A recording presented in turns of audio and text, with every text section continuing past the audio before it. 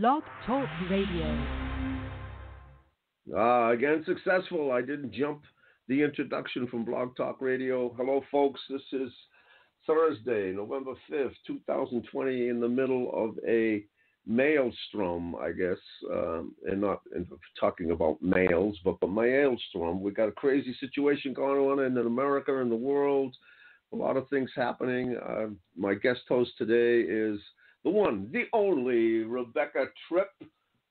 My great friend for many years, taught me silver mind control, and is the author of the book Secrets of a Metaphysical Flight Attendant. And she's just an amazing human who's overcome all kinds of incredible obstacles. And we both found the book Outwitting the Devil at the same time, and it changed our lives.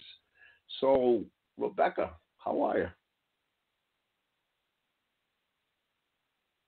Did I lose you? Oh, wait a minute. I got to put the microphone on. All these little technical jigs. There you are. How are you?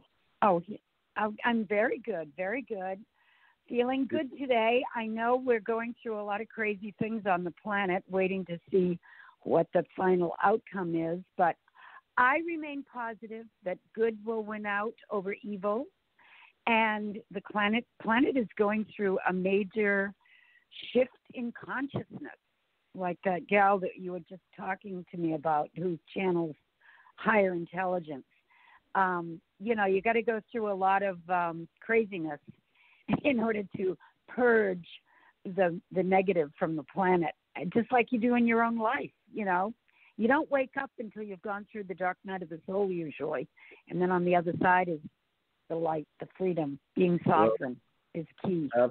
Absolutely. When this whole thing first started, one of my past podcasts recently, we talked about the golden thread, and you and I talk about it all the time, that we really have come here to fulfill a purpose. And there is a golden thread. There seems to be a plan, a destiny that, our higher selves, that part within us, the unknown, that kind of is driving the ship, that puts us in places touch with people that we could never imagine. That's the magic of it all. But yeah, when it first started, I just said, Rebecca, I said, this is not just a battle against a disease. This is a life-altering, consciousness-altering event, because it's going to present so many people with that dark night of the soul, in which they have to be reborn. So. Well, and one of the biggest lessons I learned in life is that there is really nothing to fear if you learn that you have your higher self, the Christ consciousness, to go to solve any problem that comes up in your life. There's always a solution. So, you can either choose to be living in fear every day of some invisible thing like a virus or whatever's going on, or you can free yourself and stand firm in your conviction that there's always a solution. That's right, and that there's always a higher place to go, and a place to, where if you have trust, you'll find that miracles will happen. Let me call Tommy. He was busy a minute ago. Let's see if we connect with him. This is a guy that can certainly talk about the Christ consciousness. If he ever decides to pick up the phone, because full time he is an amazing caregiver. Is it he? Is it you? We can't hear you. What are you doing? There you are. Wait, you're doing 10:30 this morning? What'd you think it was? No, tomorrow? I can't do 10:30. No, I thought it was tonight. Oh, no. Sorry. All right, we'll catch you at another time then. Okay, I'm so sorry. All right, well, Rebecca and I are on a roll, so this will be kind of like the preview. We'll do a great one. You can listen to ours, and then you can play off of what we said. Do you want to do tonight? No, I can't, because I can only do one show a day. I'll try to set it up tomorrow at 10:30. Oh, I'm so sorry.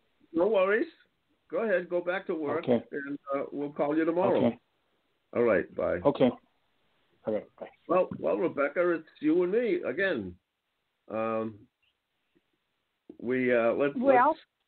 Yeah. So we get to do. We've talked about this for so long about just you and I going off on what we've learned to date, and the last. Why don't you tell me how we've done 3 or 4 podcasts in the past week, and what we've done is not talk about the world situation, but we invited people on with their individual stories. And tell me how, I know how I'm feeling, you and I talk about it, but it's just the fact that we've shifted our attention to these uplifting stories about people who were in the dark nights of their soul, who've now come forward and are living, actualizing beautiful existences. So why don't we talk about that a little bit? Yeah, I mean, it's been very, very inspiring to hear these people's stories because, they're average people. They're not the famous ones like the Joe Dispensas and the Tony Robbins and, the Byron Katie's, which people like to interview. But these are just regular people that maybe lost it all, or, they all had their own incredible story to tell. But then it turned around because they started to trust that they could pull themselves out of it, and they really, I believe, spiritualized their thought. They all had a very, very strong belief that there was always a solution if they learned how to rise above the problem and figure out that the solution, and it's kind of miraculous the way they attract these solutions. And they prove that anything is possible as long as you trust, you have faith, and you're willing to reprogram your mind from being negative and stuck and miserable, because once we learn to think in a new way, in a way that serves us better by being positive and looking for solutions, they show up. Absolutely. And,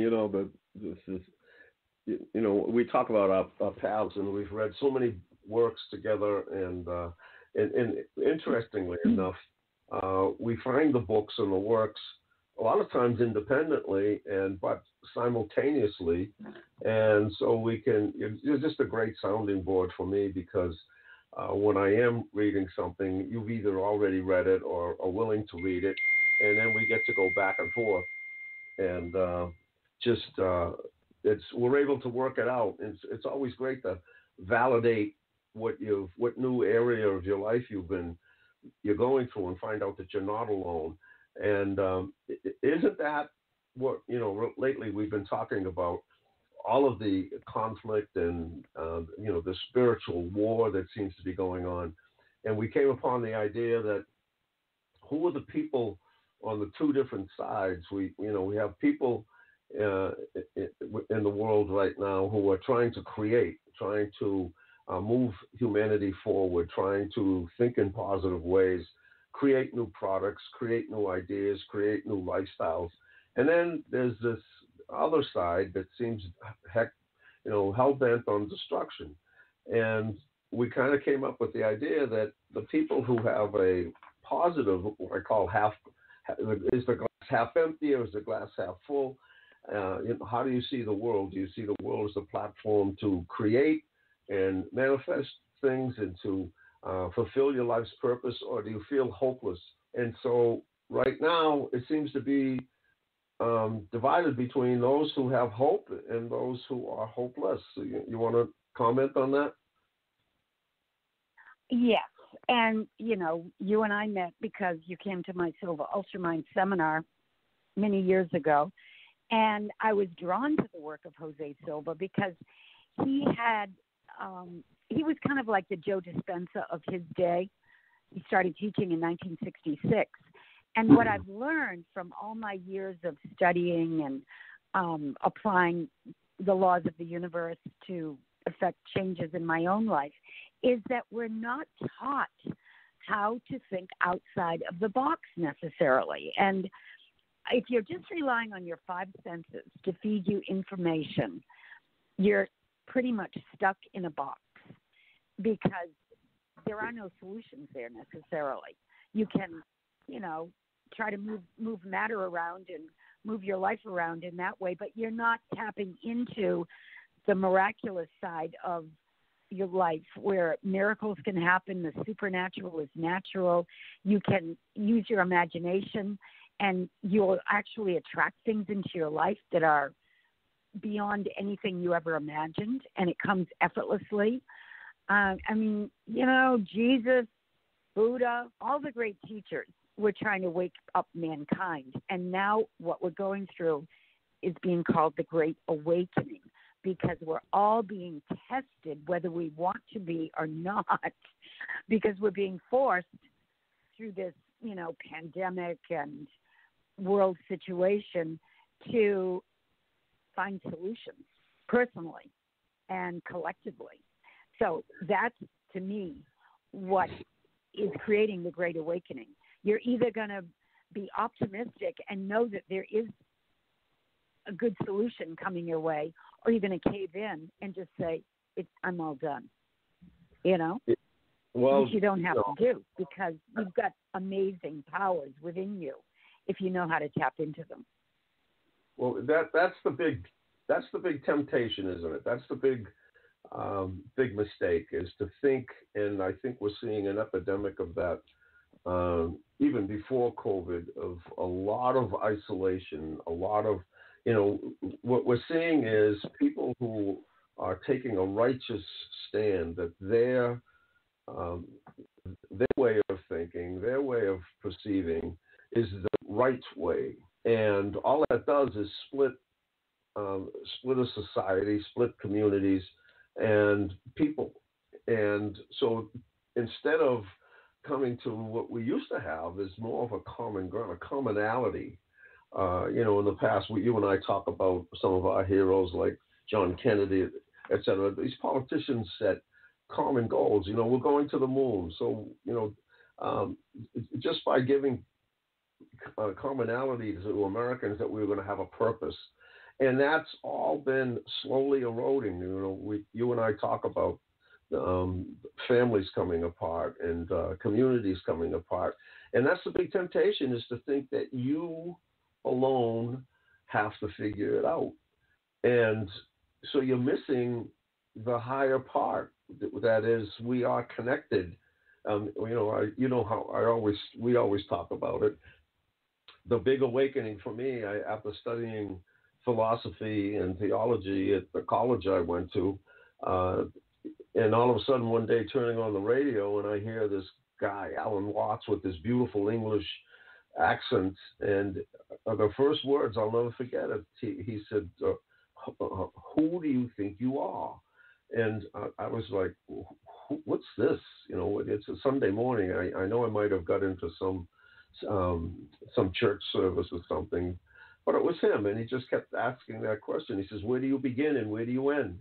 And in all my years of studying Western philosophy, he was opening up a whole new concept to me. He said, do you end at your fingertips? He said, Western man thinks he's an ego wrapped in skin. And he says, let me ask you a question. How long could you survive without water? How long could you survive without food? How long could you survive if the sun fell from the sky and it just turned dark? How long would you survive? He says, so who do you think you are? He says, you are connected to nature. So that, to me, was the first leap, is that, oh, wow, I'm part of this big thing. I'm part of the earth. I'm part of the universe. I'm totally integral to this. And that was the beginning of my understanding that, kind of humble ways, that I wasn't alone. And, I'll let you pick up on that thought. Well, yeah, my first big aha was when I first became a stewardess back in 1967, and I was based in Chicago, and a man taught me that if I wrote down on a little index card what I desired to manifest and put it by my bed, thought about it when I went to bed as if it had already happened, and first thing in the morning when I woke up, it would manifest. And it worked. And I began to understand that really thoughts are things. We can manifest things into our experience by the way we think. And, people have been studying this for centuries, really. It goes way back to the beginning of time, because there's always been healers and shamans and people that understood how to do these things, think outside the box. But most people don't spend much time thinking about it because they're just trained to think at the beta level in the 3D world, and they're unable to, step outside the box. But that was my first big aha moment. And then, bingo, took off from there, and I've been studying it ever since.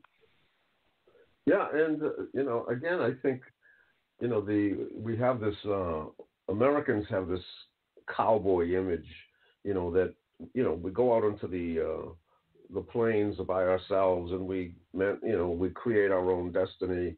And it's, so there seems to be an honor to shutting yourself off and going the lonely route, especially today. I mean, we're seeing so many. We talked about it the other day when I went to get some work done on my prosthesis and talked to one of the prosthetists, and he said that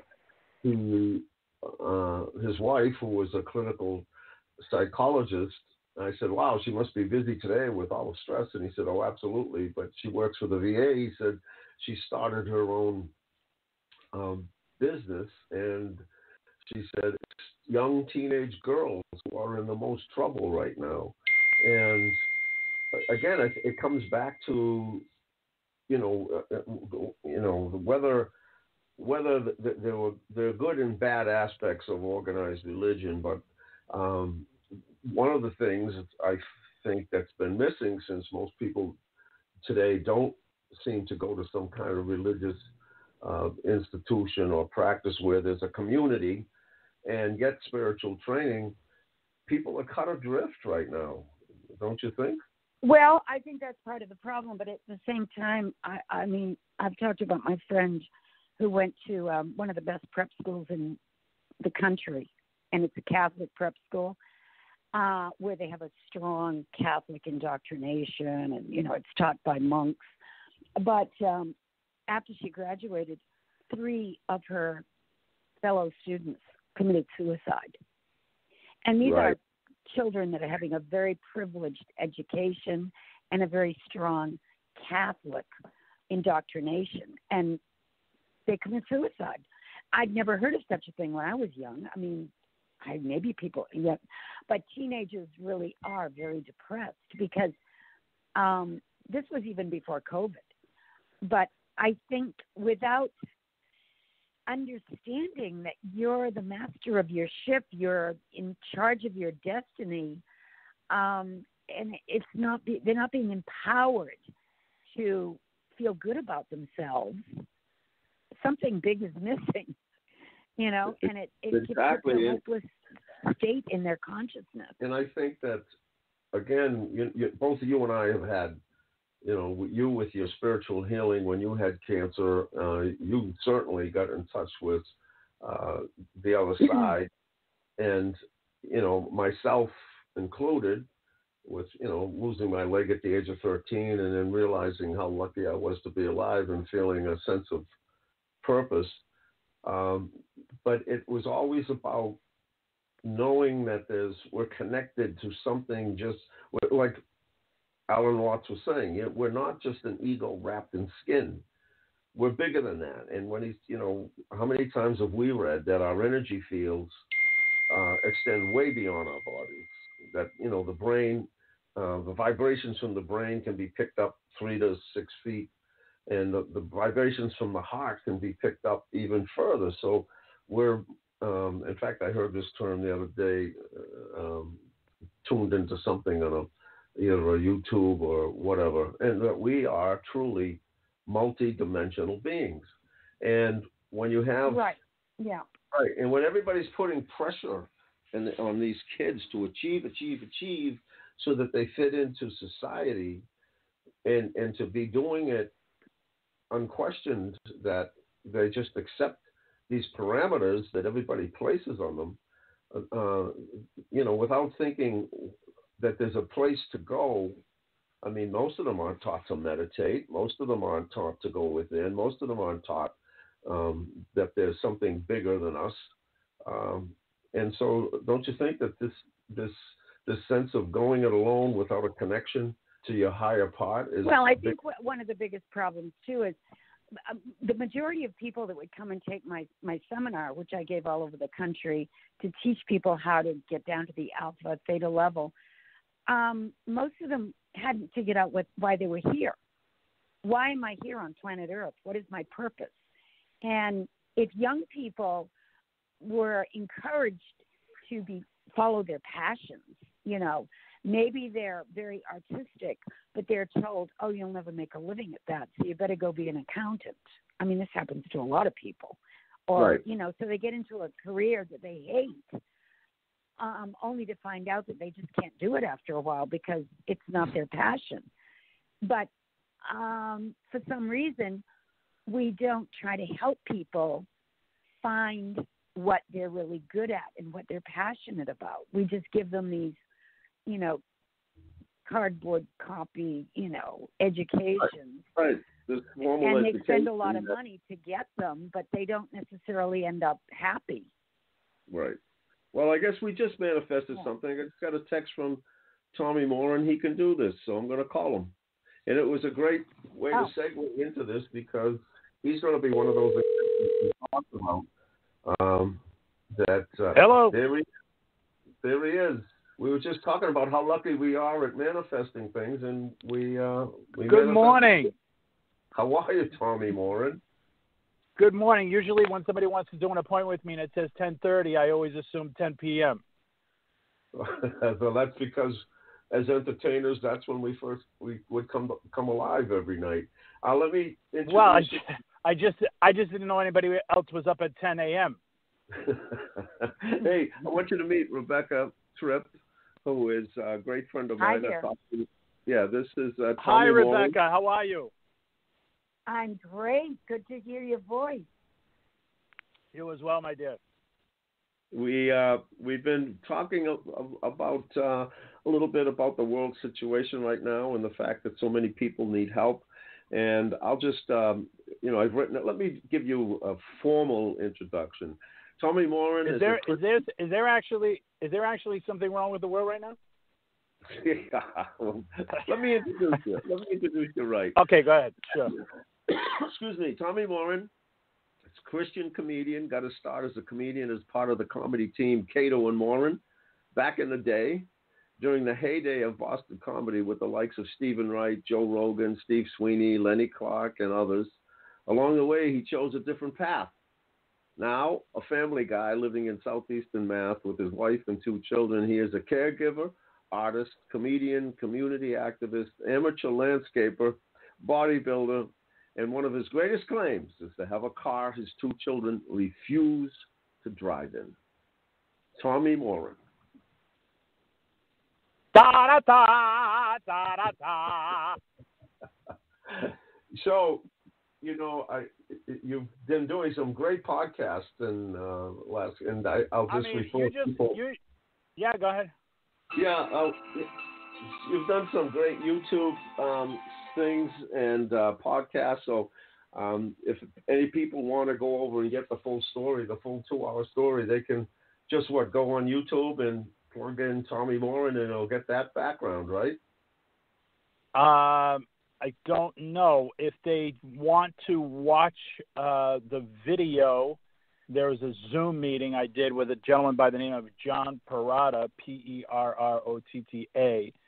And if you go to him on YouTube, he's got a bunch of them, and one of them was with me back in August. I think the date was something like mid-August or late August, I can't remember. And then I did another one called Behind the Funny with 2 folks out of Rhode Island, a guy by the name of Ace Aceto and another comic named Scott Higgins. And we wound up doing 2 hours with them as well. So when I say we wound up doing, it's me, myself, and I. So I keep thinking every time I Go ahead. say that again. I said you were you are very masterful once you get into that, and it's a compelling story, and on so many different levels, and you're just so articulate about it, so glib about it. You're right. It just the host doesn't have to do much, and you go off. So we'll encapsulate what those 2 hours say. I'll let you try to give me an elevator pitch of the amazing, and it was just an amazing time that we were involved in. The fact that comedy just took off during the 80s and 90s, and it became an amazing ride. And you, especially with the comedy team, Caito and Morin, were skyrocketing. You were destroying audiences. You were getting national attention. You guys were. I always stayed to watch you guys. I would go on before you guys and would always stay to just see the pandemonium and the excitement and the energy you guys would create. And so that part you can find out in those 2 hour podcasts. But the big turn, what we're trying to talk about today, when we entitled this Outwitting the Devil, at one point, right on the doorstep of amazing success, in which you talked in one of the podcasts, we could get anything you wanted. And it wasn't necessarily good things, but you could get on a tangible, material, physical level. People were willing to give you anything and everything because of what you were bringing to the world. And then you made a huge change in your life. So you want to pick it up from there? Sure. I one day was invited to go to church with a gal who I was dating at the time. And my immediate response was to do for, and the reason would be, and she winds up telling me this incredible story about when she was 16 years old. She had a friend come by, one of her mom's friends come by her house and shared Christ with her, wound up going to a prayer meeting one evening. She was a gal who was involved in vocational schooling at the time, taking some cosmetology courses. And if you remember, well, I don't remember, but maybe Rebecca might. Back in the day, hair product was kind of poisonous. I mean, if you put something in your hair, it was usually not a natural something. I mean, I was the king of Aquanet, and that stuff I used to use for my artwork as well, for crying out loud. You didn't need lacquer. I could buy it cheaper in a can of hairspray. And so there was a lot of poisons that she would deal with, and chemicals. Her skin, she's telling me the story that her skin was legitimately peeling all around her hands due to the chemicals that they used back in those days. We're talking, gosh, I don't know, back in the 80s. So this stuff was that she was dealing with. And, sometimes they wouldn't use gloves and whatnot. So she told me this story, and this was a gal who didn't have a mark on her from head to toe. And she tells me the story. She went to a prayer meeting. She was prayed over. The next thing she knows, she opens her eyes, and there's not a mark on her hands. And we had been dating about a year, and I said to her, this is a story you tell me like 2, maybe 3 weeks into our relationship. You don't wait like a year. You kind of jump on something like this right away. And so I said, all right, I'll go. And once again, the 10 o'clock in the morning, I thought she was talking 10 o'clock in the evening. And so we wound up going to this small little service, about 125-seat auditorium. There was like 13 people there. And the minister at the time said, if you're a visitor and you would like to know the love of Christ, I would ask you that it's a free gift. You can receive it right now. and I'm looking around the room going, geez, I wonder who the guests are. And so I did. I moved in that direction, and in my heart, I never physically or verbally said anything, but when he mentioned the word love, it was like the giant gong from the Gong Show. I said, oh, wait a minute. I've been looking for love my whole life. And I wound up receiving the love of God into my heart. It was as though somebody unscrewed the top of my skull and started water fountain pouring in more love than I had ever imagined, and it went through my entire being. And my heart was absolutely overwhelmed with such an incredible sense of being loved like I had never before. I can remember hearing in my head a particular verse, which I had no idea was actually a scripture verse. I will give you a heart of flesh for a heart of stone. And at that moment, when I heard those words, it felt as though somebody was actually pulling out my heart and putting in a new one. I again was so overwhelmed at this moment, you know, and this is at a time, like you said, when I had everything I needed. I was not in a need place physically, you know, as far as I could have seen. I had given up some of my vices, so I was living a clean life and about to walk into a stratosphere of entertainment in the entertainment industry like none other. So I had everything I needed. I had the pretty girl, I had the great job, I was living at a clean life. So I didn't find myself, you know, homeless or living on the streets in the moment of this need. But when this need came and was met in the form of Christ, everything changed. Everything changed. And I felt as though I didn't need anything anymore. And it wasn't until about 6 or 7 months afterwards when I walked away from the team. And then, you know, really that was kind of the beginning of the journey. I'll never forget. It was about 2 weeks after, maybe 3 weeks after, I was doing an event, a show, and huge audience, probably, I don't know, maybe 350 people. And I walk up the stage, and out of nowhere, this waitress walks right up in front of me. And, you know, it's kind of like, what the heck was the name of the movie now? I can't even think. With Richard Dreyfuss. What was the space movie? Oh, my gosh. Of the Third Kind, right? Oh, my gosh, I can't even remember.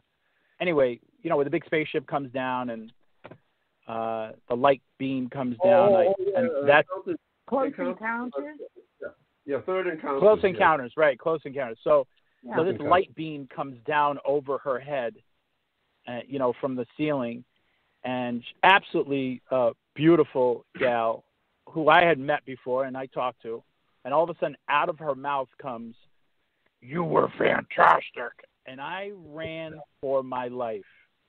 I'm like, where did that was not her normal voice, I can promise you. And I ran into my car, shaking uncontrollably.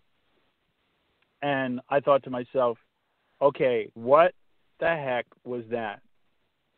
And, you know, there were several moments that afterwards where I really had to come to terms with, you know, am I going to continue doing this stand-up and try to foster this newfound faith?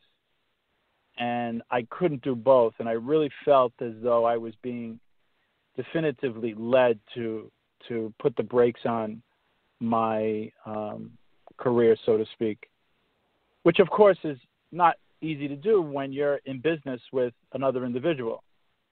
And so I wound up staying in business for another 6 months at his request, we wound up so from the time that I had that moment until the time that we stopped, we already had 6 to 7 months of booked work for 6 nights a week. Mm-hmm. Right. Every single night of the week for the next 6 months. Yep. Which is unheard of. Yep. But you guys were in such demand that we were in such demand. So I was just it was a phenomenon. It wasn't just comedy. It was you guys. It was like a spaceship. If you talk about the spaceship, it's like you put everybody on a spaceship and you took them for a ride. Yeah. And you made it so interactive. It wasn't people just laughing and clapping or whatever, but they would stand up and they would yell and scream and they would, have to be part of it. So you're right. As you say, you're not on the doorstep. You hadn't got your dark night of the soul in terms of the tangible stuff. You were achieving all of that. So this is a big sacrifice that you're faced with. Do you follow your? Go ahead. Yeah, I didn't see it like that. It's funny you say that. I just knew what had this, incredible encounter with God that changed everything. So when I felt like it was time to wrap it up, I didn't feel like I was losing anything because I had just gained everything. Wow. But again, Rebecca was just talking about the Christ consciousness, and we're talking about, being connected to the other, and this is the dimension that most people don't experience, is that God connection. I'll tell you, it was so amazing. I remember guys in the business would come up to me because it was such a small community. Comedy itself, even globally, is a very small community. It's not like the numbers in the world of engineering or scientists.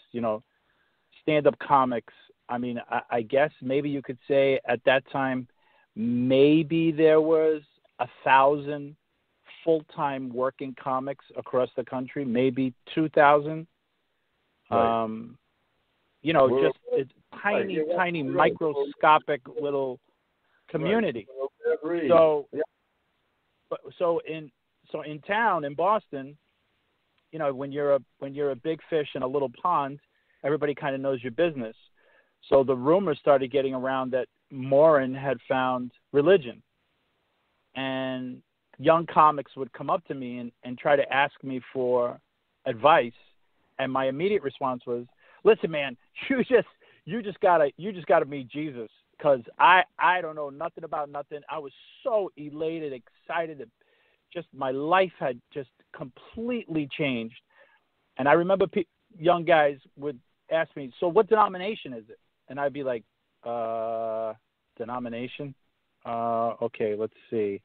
I think it's the I love Jesus, welcome to our church, we're going to give you a hug when we see you and tell that we love you denomination." Is that a denomination?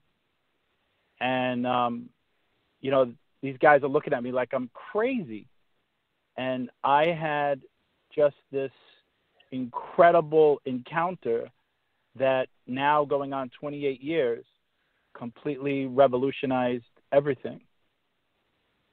Yep. And even to the point of us having this conversation right now. Yeah, and Rebecca has had hers, and I've had mine.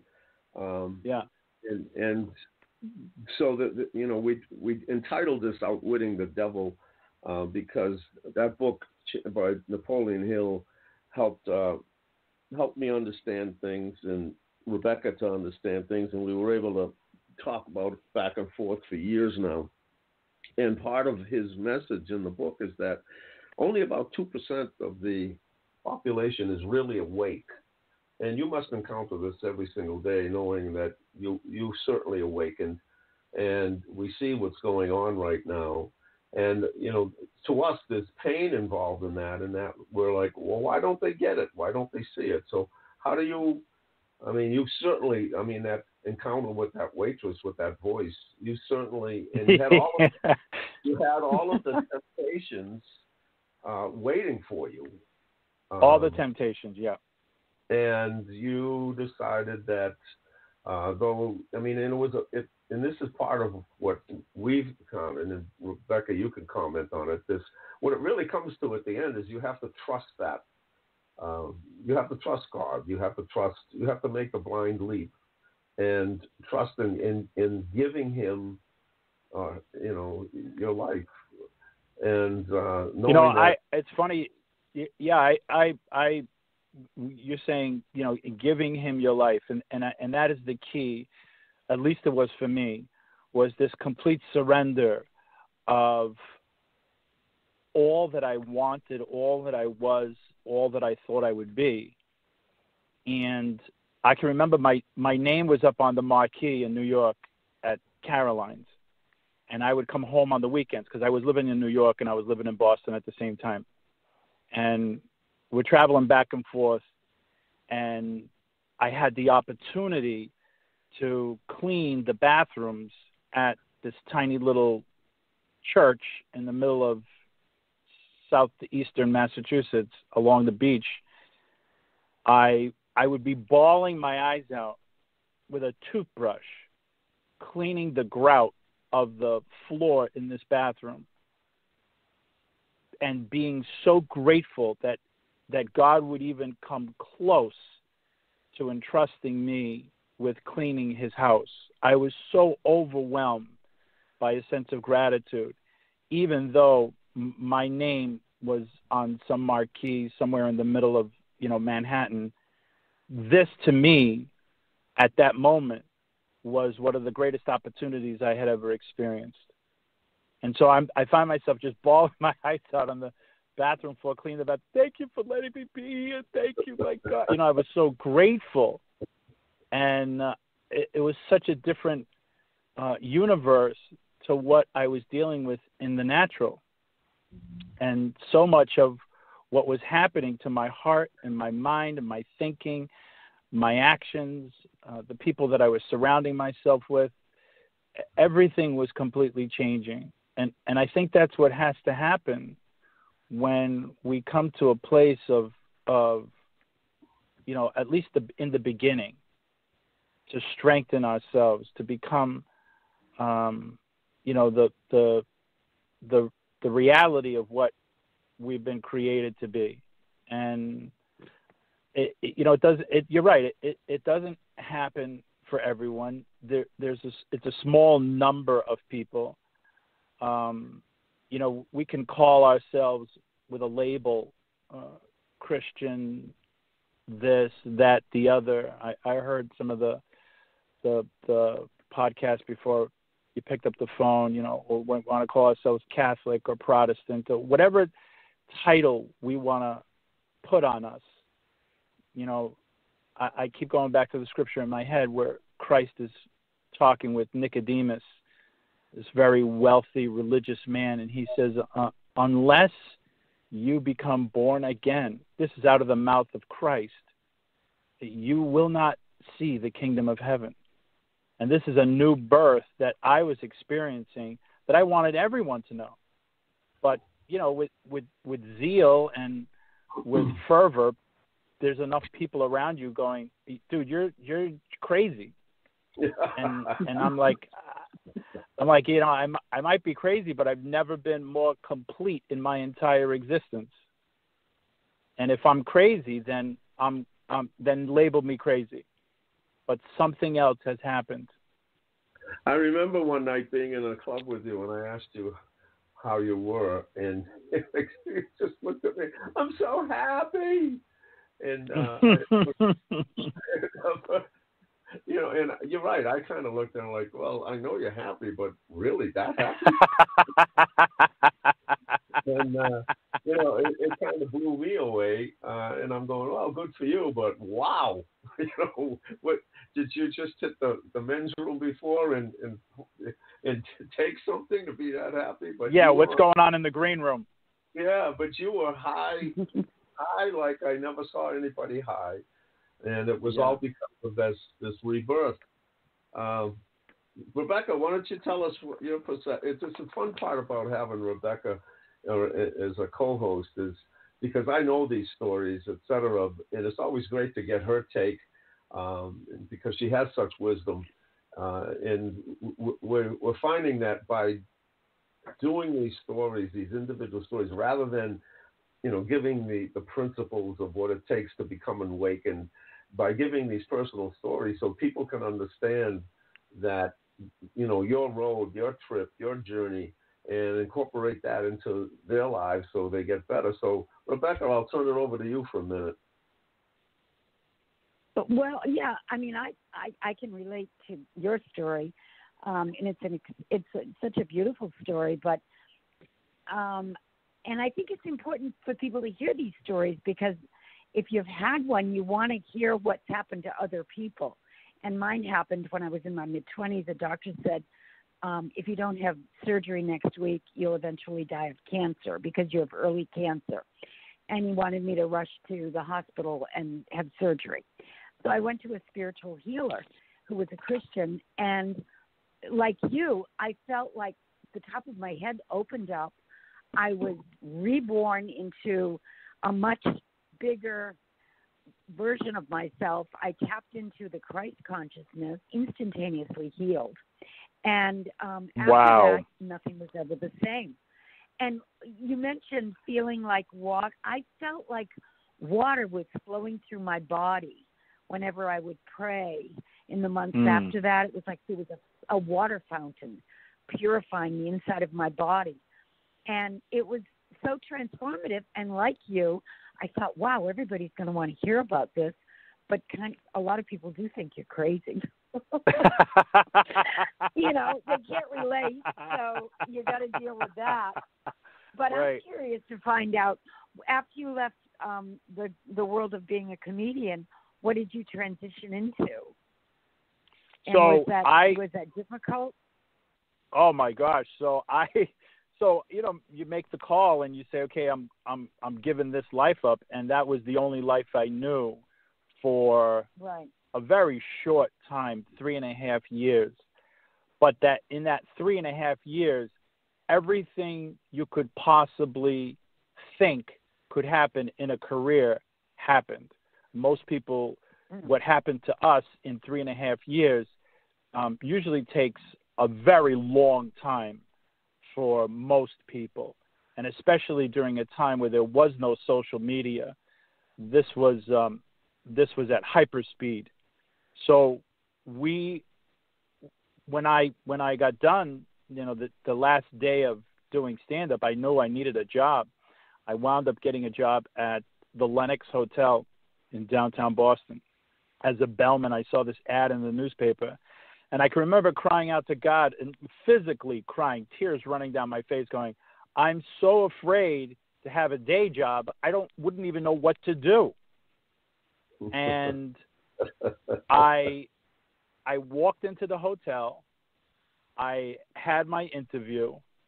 She said, you can start tomorrow. I went, when you say tomorrow, is that like the day after this day, tomorrow? Is that what you're talking about? She said, yes, tomorrow morning. I said, great. What time? 7 a.m. And I'm like, 7 a.m.? What is a.m.? That's in the morning, 7 a.m. in the morning. She said, yes. I'm like, oh my gosh, is anybody even awake at 7 a.m.? What do they do? What are you doing at 7 a.m.? I didn't know your hotel even opened up at 7 a.m. Most people, isn't it like 9 or 10 or something like that?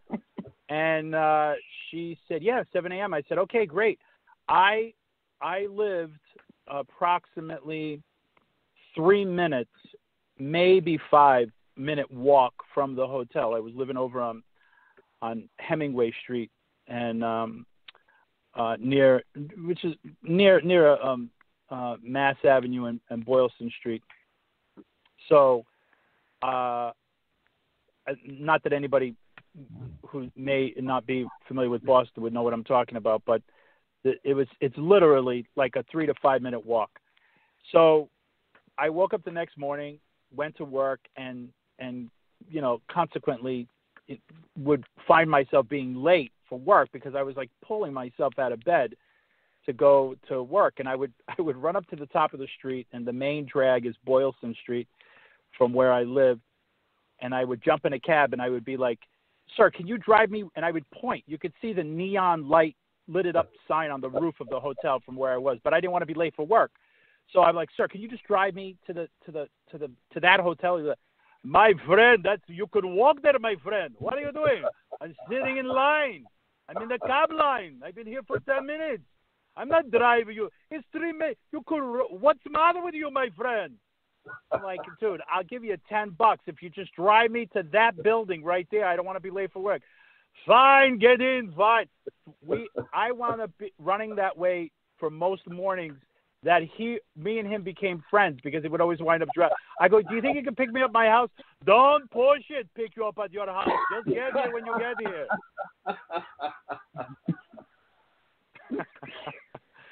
So I wound up, having to obviously transition into this whole nother life that I was basically familiar with. I mean, I had day jobs before I started doing stand-up, but my life had been so immersed of every breath in my stand-up career.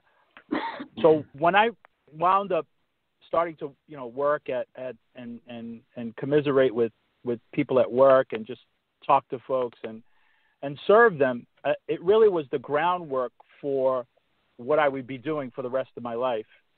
On top of the foundation that I got from public speaking. Shortly after I started working, I wound up getting a phone call to speak at the Framingham State Women's Correctional Facility. At the time, it was the only women's correctional facility in the state of Massachusetts. And it was an absolute shambles. I mean, it looked worse than the outside of the Addams family house. It was completely falling apart. They were doing construction. It was they would mix in every population of crime with bad check writers, with murderers. It was just crazy place. It looked like the Old West when you pulled onto the facility. Well, I got this phone call. "Hey, we've heard you're doing some public speak. You've done some public speaking before, and you have an incredible story." And I said, "Yes."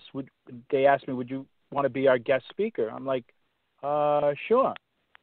Well, the crazy part is a year or so before that, maybe a little over a year and a half before that, I wound up doing stand-up at the same facility. So way before my transformation, way before I met the Lord, I had already been at this facility. Now I'm going back as a completely new individual. It was so incredibly, just the moment itself was like blowing my tree because I wouldn't have imagined that I would ever be back there again. So when I go back, there's me and 200 women. I have no microphone, no sound system, and there are security guards surrounding the place. It's night. It's evening, and they're wearing mirrored sunglasses. It looked like a scene out of, Cool Hand Luke. It was like a bad prison movie. It was so I had to project, and I'm screaming my message. The women go to their feet like 6 times. I thought this is going to be like Attica. I'm going to be doing a Pacino, and this is going to be bad. So when it all got said and done, there was laughter, there was joy. I mean, I was able to bring, just from my own experience of public speaking, to be able to intertwine the story with humor.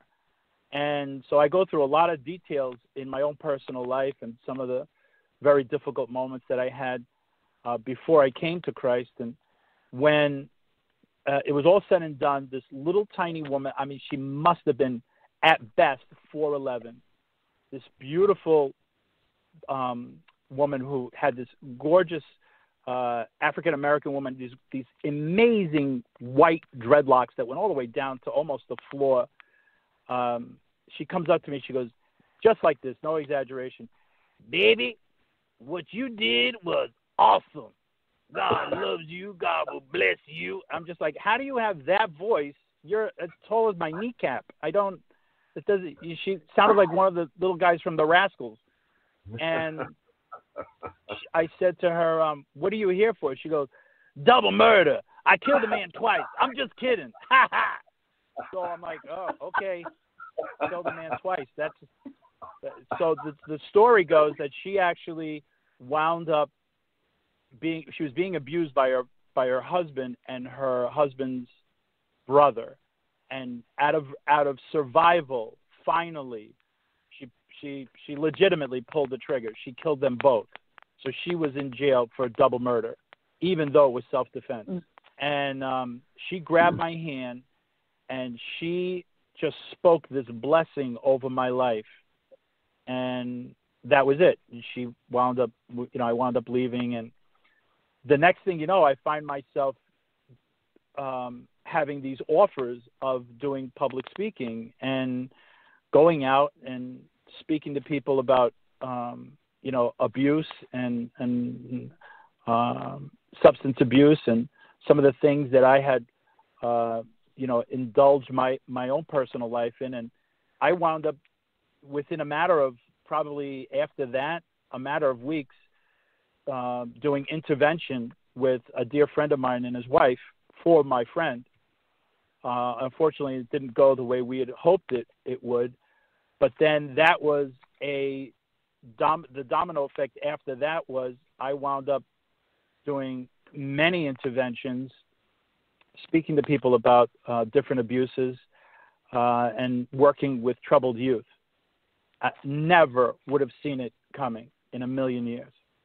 And so that has been part of my story for the past 28 years, that I continue to be reached out to. People will find that there's nothing out there. I mean, the only social media I have is LinkedIn. So if you go to Tommy Morin on LinkedIn, that's it.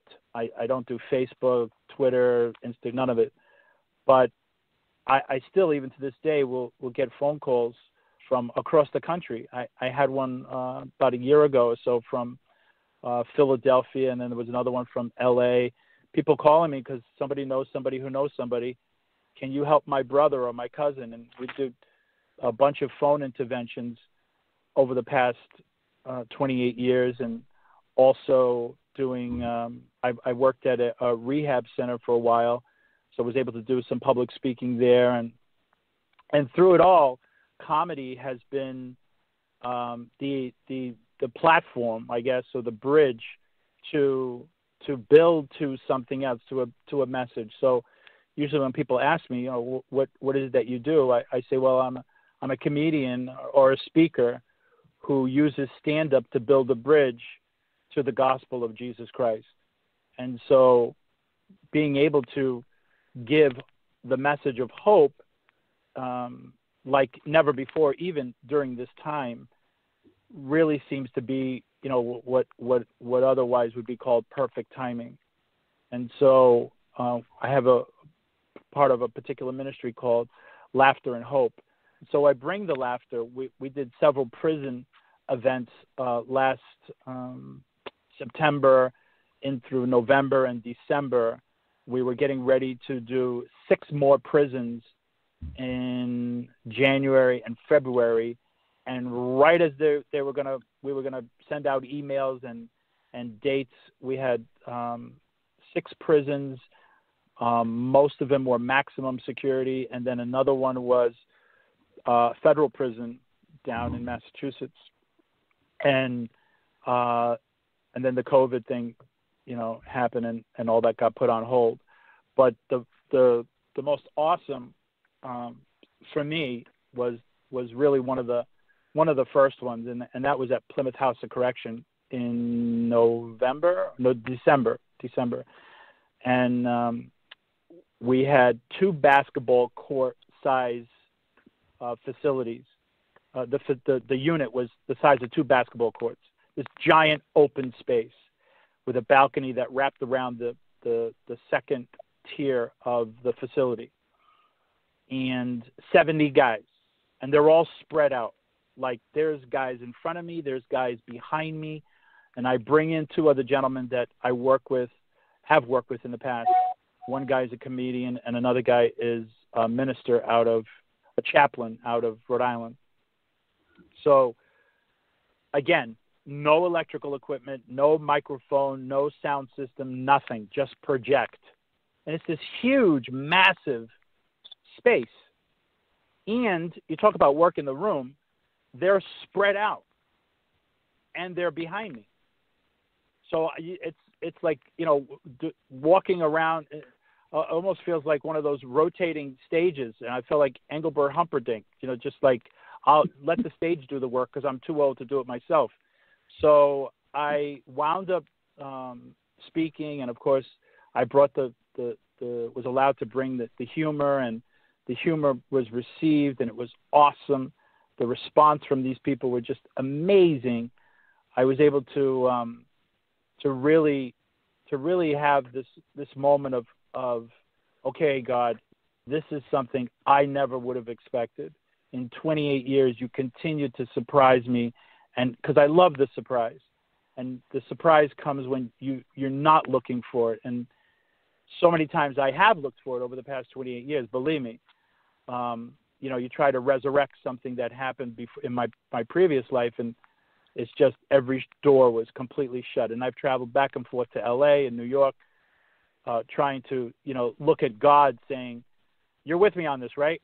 And God's kind of sitting on the side like George Burns going, "I don't believe that I actually told you this is what I wanted you to do." So that was an "Oh God" reference.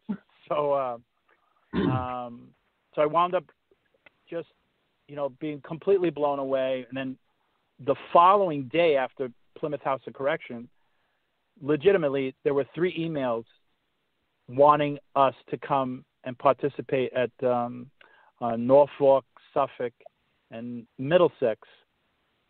Well, the following Monday, that was on a Saturday. I didn't even know, prisons did emails on Saturday. So the following Monday, I got another 3 emails, and now there's all these connecting pieces, and I'm just like completely blown away. Really, as though it couldn't get any better than that.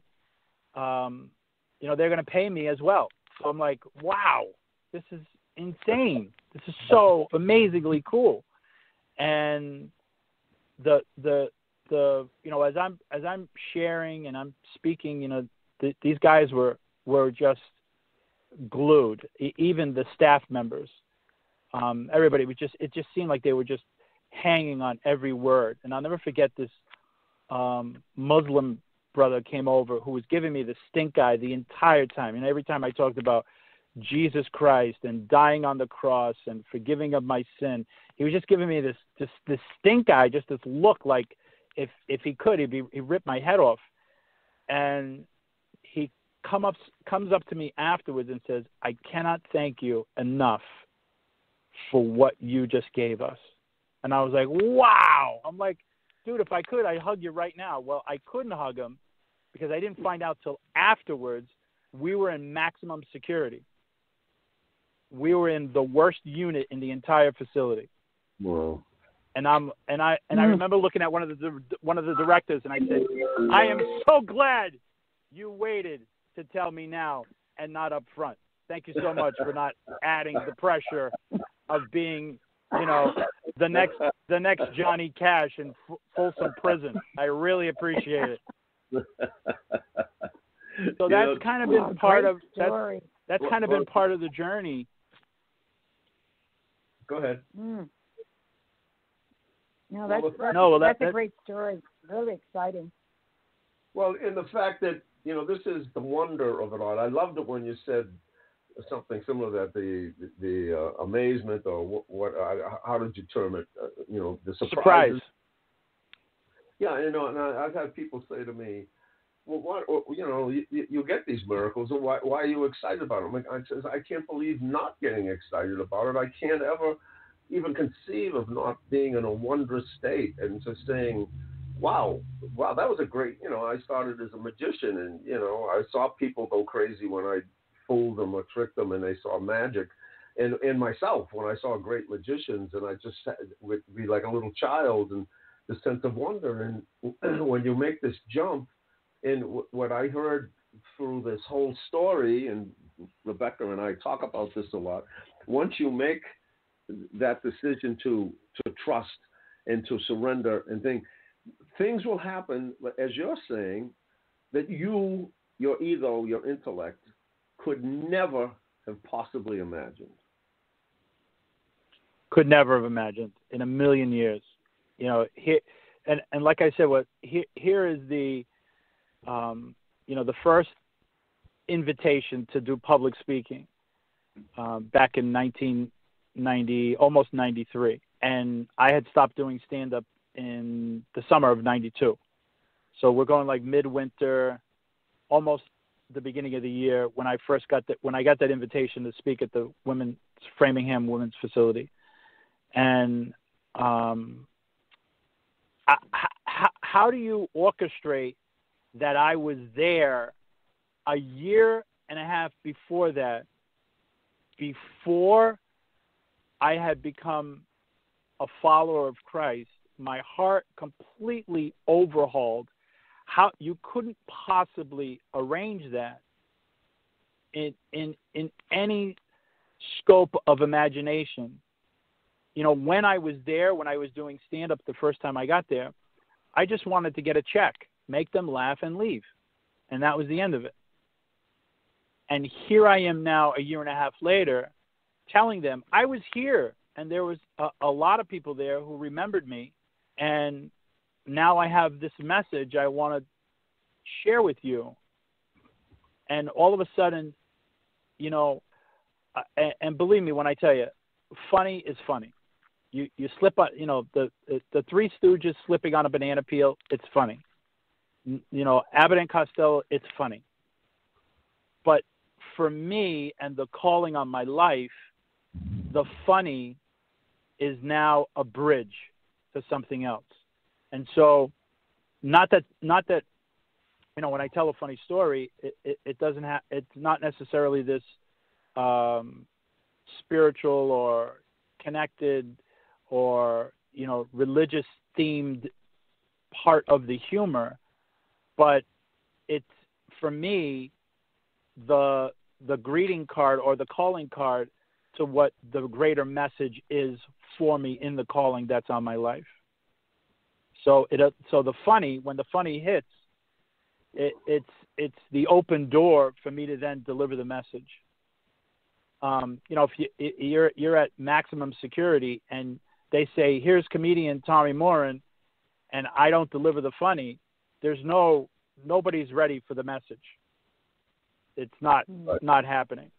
Right. I might as well have been introduced as, would you please welcome our guest today, surgeon and brain psychologist Tommy Morin. It would have been the same thing. What's funny about that? And so much of it too, and this, Tommy, and when a comedian is trying to find, quote unquote, find their voice, or actually any public speaker is trying to find their voice, it's to be able to stand in front of a group of people and to express the essence of that calling according to what you've been created to do.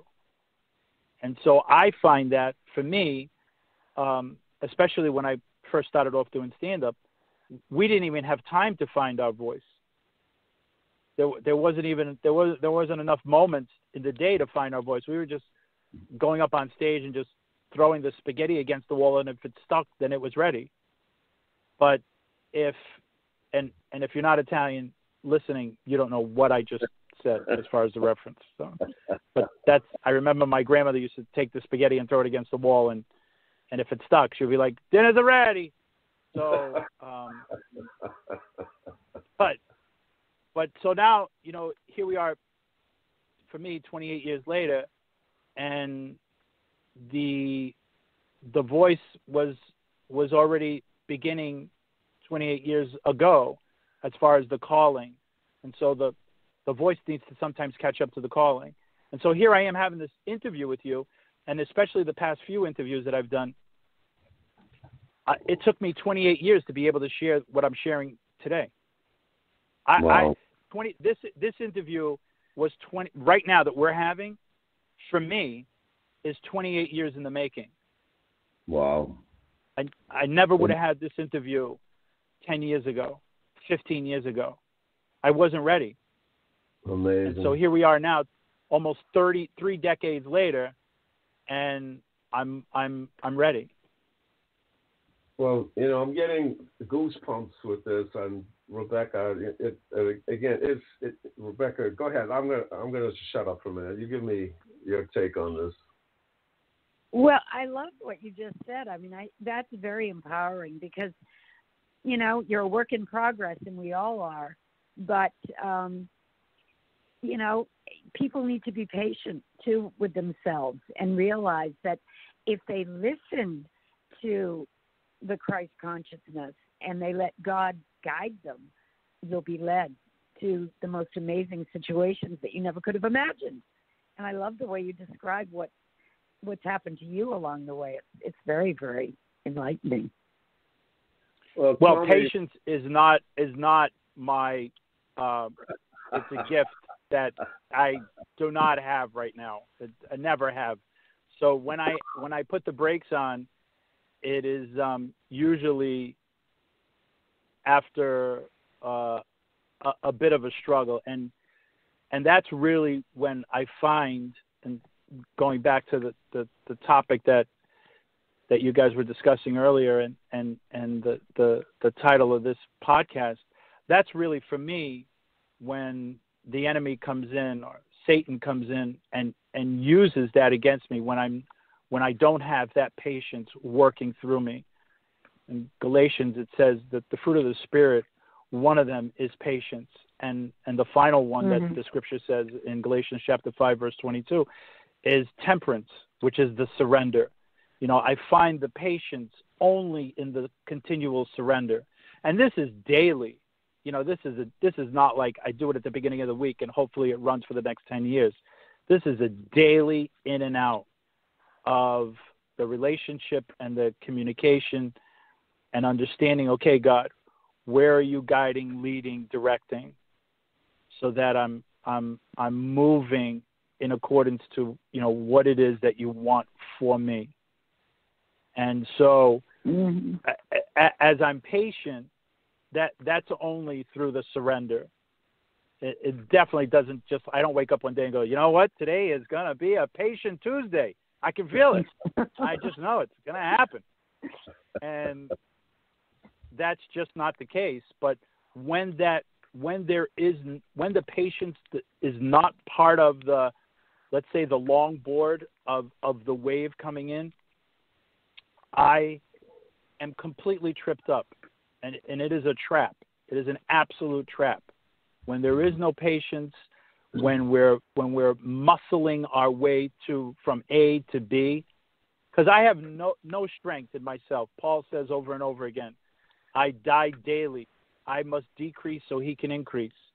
If that's not the case in my day-to-day, listen, I hear from my kids. I got a 14-year-old daughter and a 12-year-old son, and they know right away. I walk out of the room, out of my bedroom, they know right away. They go, Daddy didn't take his Jesus pill. They know right away. So I don't even go into the kitchen. I walk backwards back into my bedroom and go, you're right, I'll be back.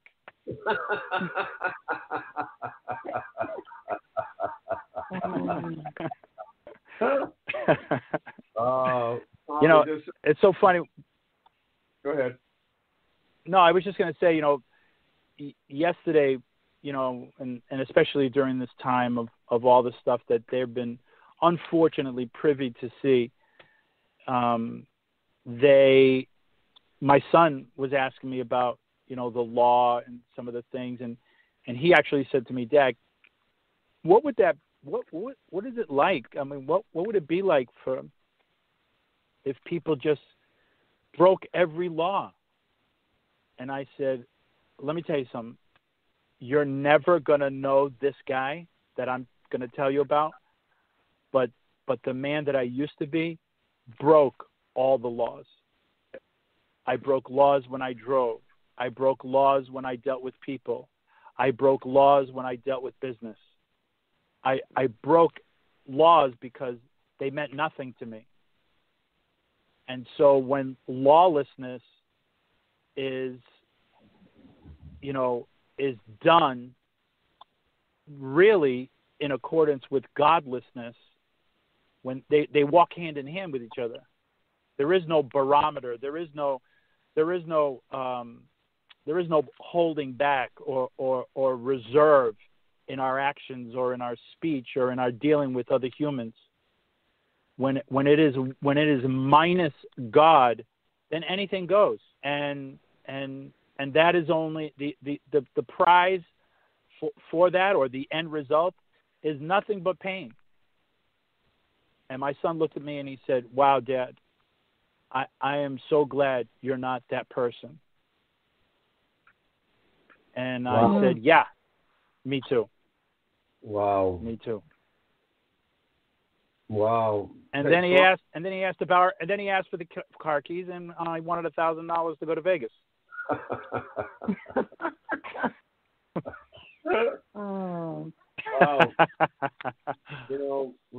Rebecca and I, before you, in the last couple of podcasts, have just felt so lucky, so grateful that we've decided that we've been led down this path. All of the encounters that Rebecca and I have, and we decided, hey, let's be a little proactive. Why don't we, and again, we're not interviewing, Clint Eastwood or whatever. We wanted the real story of what's going on with all of the smokescreen and the insanity of what's going on, and get down into the heart of people and with these stories. And this last 5 minutes of what you're saying about, you brought it completely around, this godlessness of what's happening right now. This all injustice, and it's because we're saying that people aren't connected. And here you sum it all up, right? If you don't have that God connection, that higher connection, and you're around helter skelter, you've got lawlessness and you've got godlessness. It's huge. Yeah, if it, when it's the minus in our existence, rewind. Let me rewind. So, I was at one of these muffler oil change places, and I'm sitting there and I'm getting my oil changed, and I'm talking to this kid next to me, young kid, 21 years old. This is like 2 weeks ago. And he says to me, and I said, "Oh, we just got to talking." And then he says, "Oh, yeah, I was just in an accident, and I rolled over my Jeep 5 times." I said, "What did you do?" He goes, "I kept my eyes open." I'm like, "You're kidding me." He goes, "No, I held onto the steering wheel and I just kept my eyes open. I just watched myself roll 5 times." And I'm like, "You must have been like, did you cry? Oh God?" He went, "No." And he said something else. And I said, "Oh," I said, "Well, when you're done, do you like, could you possibly think like there is a God? I'm alive?" He goes, I'm not sure. I wasn't sure. I just was like, I couldn't believe what just happened. So I said to him, I said, do you know how much God loves you? Do you have any idea?" And he said to me, "I do." And I said, how do you? What's your answer? He said, "Because he made me." Wow. And I said, now 21-year-old kid, he's the millennial. And I said, you're definitely going in the right direction, but that's not the final answer. He said, "What is the final answer?" I said, "The final answer is, Scripture is clear that it says that God so loved the world that he gave his only begotten Son to die a horrible, horrific death on this disgusting, putrid, bloody cross for our sins, that whoever believe in him, following him, not just belief, but to follow, would have everlasting life. Isaiah 52, verse 14 says that he was so horrific looking. He looked like a monster. He didn't even look like a human being. He was beaten and marred so bad. And then I showed him this picture that I had done, an illustration I had done many years ago. And I said, this is how you know God loves us. And he said to me, 21-year-old kid, he said, wow, that's really hard to believe. And I said, it is very, very hard to believe. It is not an easy switch, but it is an absolute truth.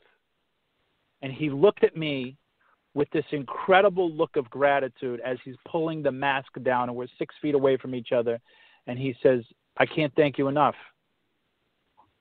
And wow. There is an absolute eager desire like never before for our generation. And I don't mean generation like, the boomers against the millennials. I'm talking about the moment now, this moment, 2020, and every living organism, every human that is breathing right now, this generation, to know an absolute truth in the pandemic of lies.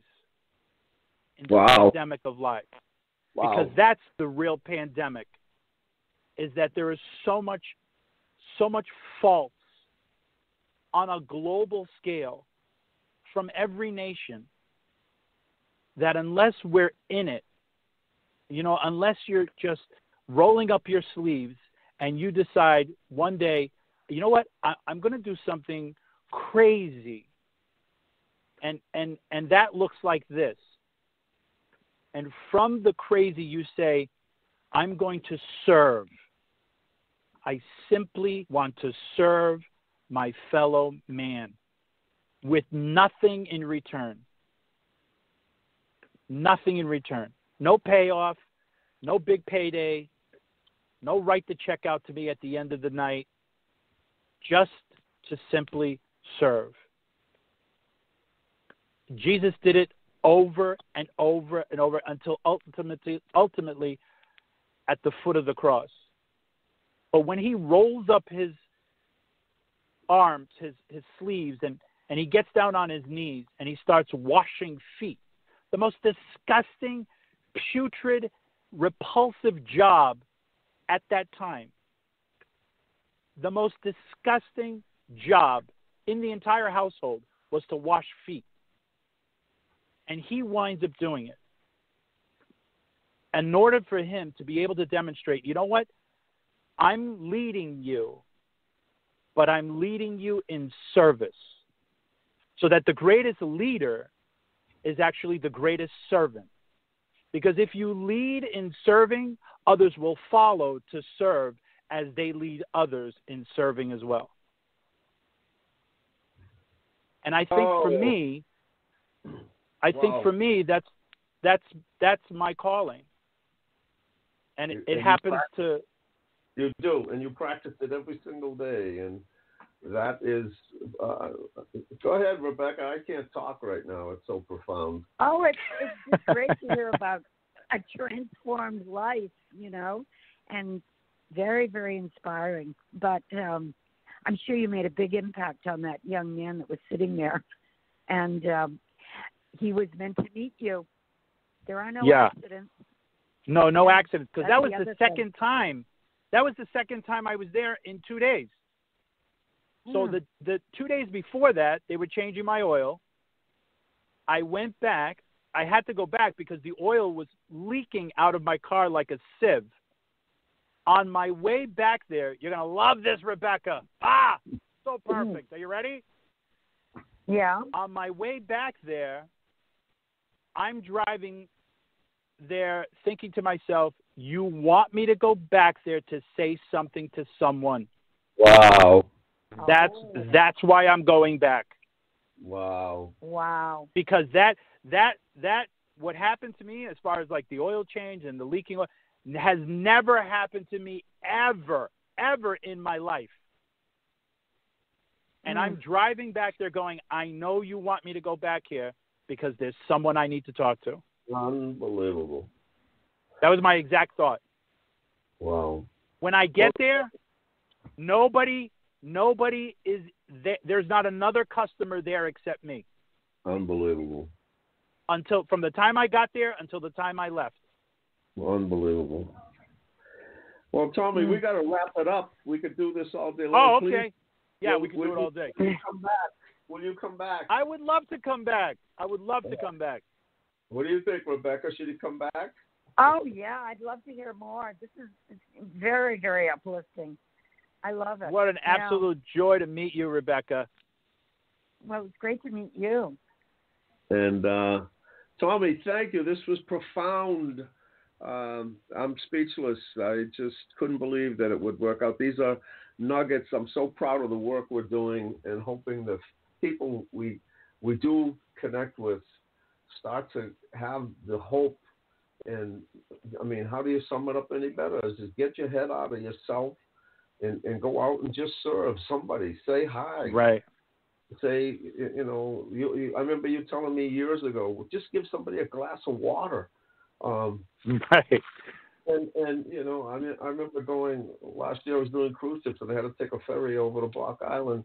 And this young gal sitting beside us, she just offered me a bottle of water. And I was just so touched by that because it's so rare. And I'll probably never forget her for something like that. So, again, thank you, Tommy. This was... You're very welcome. Beyond expectations. And I hope can I just say one last thing? In March, when this whole thing unrolled, I was wearing a surgical mask, and the tension in the shopping wherever you went was you could cut it with a knife. I mean, the fear that was gripping everyone, you could cut it with a knife. And so I had the surgical mask on. I'm in the store. Everybody's afraid to even look at each other. I just had this moment, this incredible epiphany with the mask. I asked the gentleman, do you have a Sharpie? I went to my car.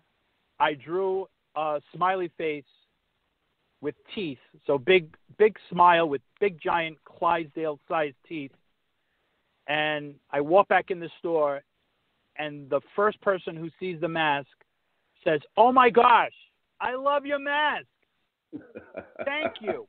Just like that, word for word. And the fact that she said thank you, I went, okay, God, you are doing something right now. My minister at our church had spoken a message a week before Easter and said, what do you have to give? What do you have to give? And I went, Lord, you gave me the comedy. I'm going to give it with no holding back whatsoever. And I'm just going to give the comedy. I'm not even going to give the message. For the first time, I thought, I'm not going to give the message. I'm just going to give the comedy because right now we need to laugh. Yes. And so I started putting that on all my masks, the disposable ones. And everywhere I went, it changed the atmosphere. Amazing. Yes, it does. One day I walked in and I thought to myself, you know what? I'm going to put God smile because God loves you. So I wrote that on the mask. I wore the mask into the store, and I could feel the angst. I mean, the literal daggers and angst of people looking at me. And I'm like, oh, that's definitely the devil. There's no way. That's the enemy right there. That's just the devil not liking God's name. And all of a sudden, I heard in my heart, I didn't ask you to do that. I asked you to just do a smile. And I couldn't get out of that store fast enough. I told that to my wife. And she said to me, she said, I could see how that would happen, how God would say that to you. And so I continued to do the mass. Well, lo and behold, I come in third in a mass competition locally. Yep. And it was on the news, and right. I didn't even know it. It was on the news. I'm like, oh my gosh, I'm on the news? How did that happen? And it was just, it's what we have to give. When we give in the serving of what is already ours, it's already ours. So many times we look at like, what do I have to give? What do you mean, what do you have to give? It's right in front of you. When that moment happens where we give in that service, it changes everything. So profound, so beautiful. And let me just close on this. A penguin walks into a bar. He says to the bartender, "Have you seen my twin brother?" The bartender looks at the penguin and says, "What does he look like?" The penguin looks at the bartender and says, "Thank you, Detroit. Good night, everybody. Don't forget to tip your bartenders and waitresses that are working hard for you all night. Kiwanis Club, you've been fabulous. Thank you. Thank you so much. We'll see you next year." That was Tommy Morin and Rebecca Tripp, Tom Hayes. Thank you for tuning in. I hope that was one of the most transformational programs I've ever heard, and I hope that you come away with the same experience. Thank you, folks. Tom Hayes and Rebecca, any last words? I'll give you last word. I guess Rebecca. Well, it was great meeting you, and I think he's gone, so can't wait to listen. Oh no, to I'm the here. replay. I thought you were giving Rebecca. You were giving Rebecca the last word. I just did. All right, folks. That's it. Good night. Thank you. Honey, sweetheart.